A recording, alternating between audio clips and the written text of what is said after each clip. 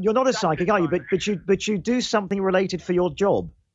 I do. First of all, let me just say that I was previously a clinical psychologist, and then started to entertain using psychology and sort of mind trickery and things like that. So I find it quite disturbing that people would go in their time of grief to someone who's not qualified in bereavement counselling and who could potentially move them forward past their grief and back into normality, if you will.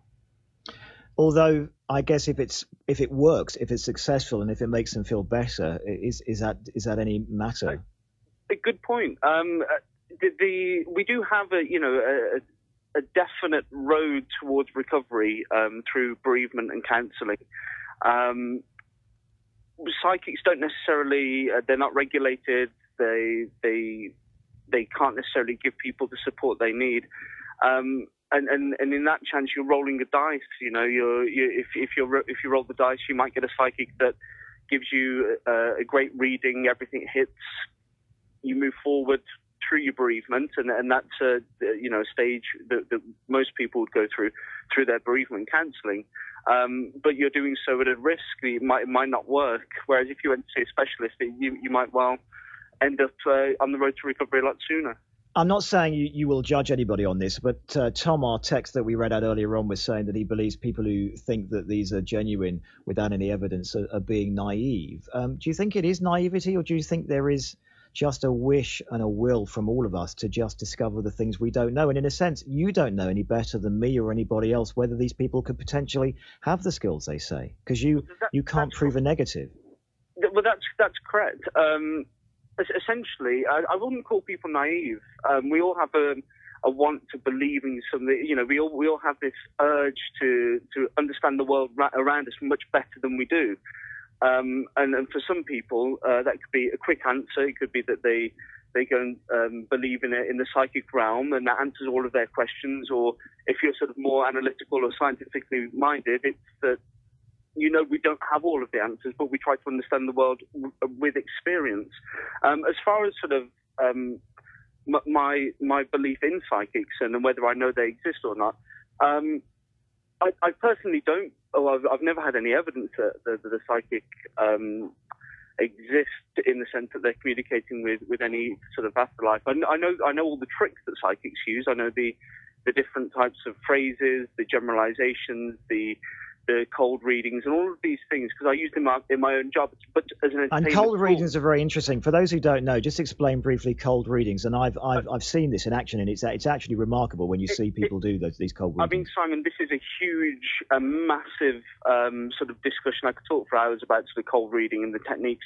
Essentially, cold reading is a way to use either statistical analysis, people's age, how they look, roughly what their profession might be based on their physical appearance, things like that, mixed in with Barnum statements, with statements that refer to everyone.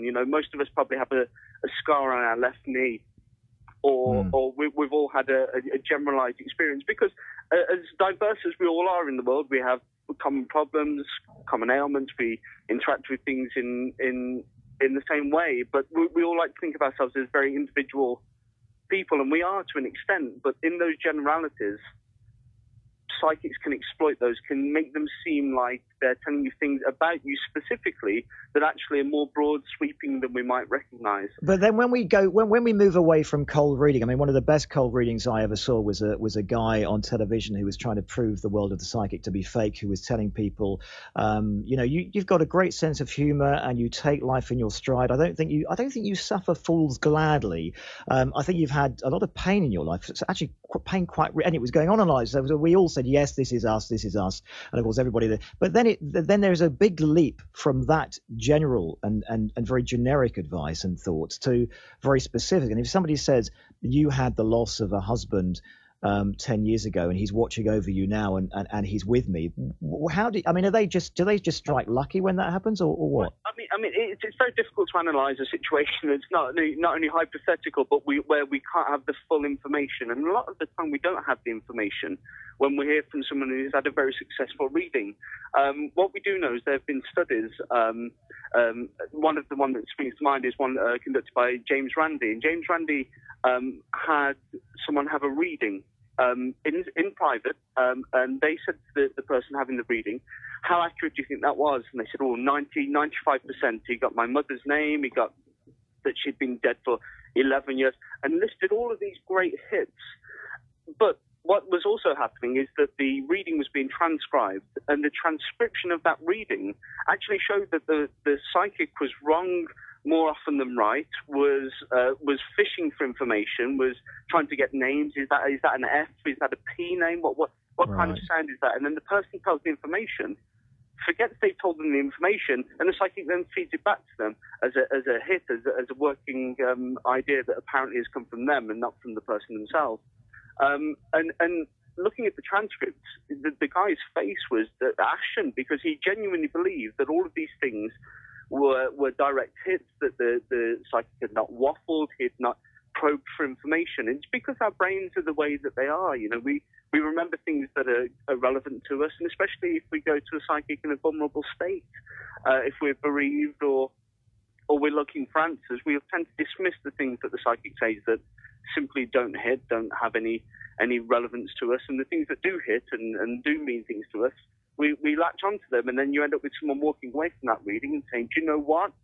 That guy, he told me my mother's maiden name. He told me there was a ring behind a cabinet, and all of these types of things that potentially, I know we can't argue the case unless we have a transcript of the reading, but potentially, from what the studies show, it could just be sheer luck, generalization, feeding back information people already have. And Paul, just lastly on this, I mean, because of the views you hold, it's worthwhile just exploring a tiny bit more, just briefly, in terms of if you have any spirituality in your life at all. I mean, do you sense that we are spiritual beings, but those who harness this amongst the world of the psychic take spirituality many steps too far?